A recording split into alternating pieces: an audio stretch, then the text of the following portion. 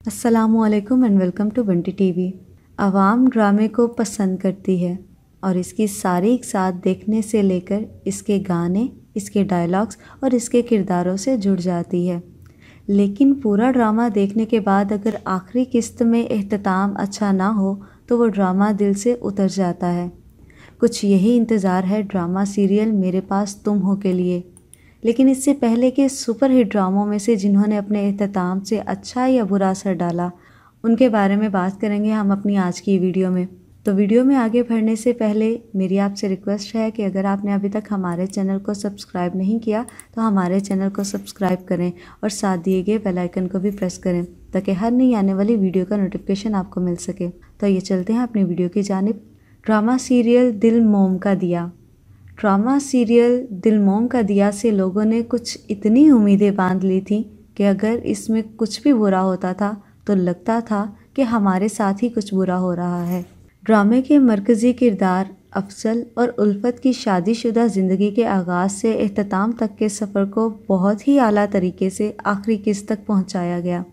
आप लोगों को इंतज़ार था कि क्या करेगा अफजल जब उल्फत उसके सामने आएगी, लेकिन इस आखिरी सीन ने तो हमेशा के लिए दिल में जगह ही बना ली। गरूर के अंजाम को जिस तरह नीलम मुनीर और यासिर नवाज़ ने निभाया, इसकी कोई मिसाल नहीं।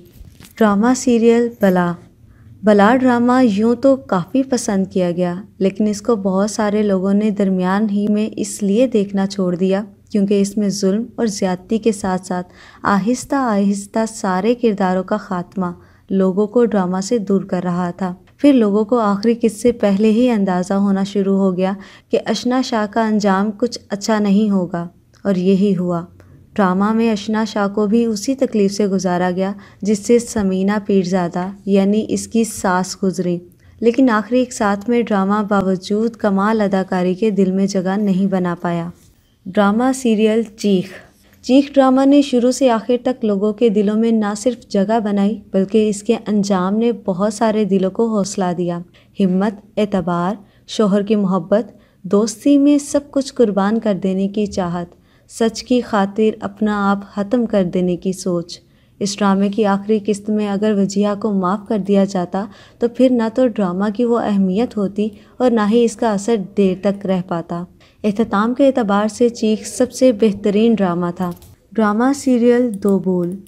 जिस तरह दो बोल का आगाज़ हुआ था, इस ड्रामा ने दरमियान में ही अपनी गिरफ्त को हल्का कर दिया था। आहिस्ता आहिस्ता हिरा और अफ़ान के दिल में पनपती मोहब्बत को जिस तरह गलत फहमियों के पुल से गुजारा गया वो इतना मजबूत नहीं था, लेकिन अंजाम में दो दिलों को मिलाकर राइटर ने ख़ुद को और ड्रामा को काफ़ी हद तक बचा लिया था।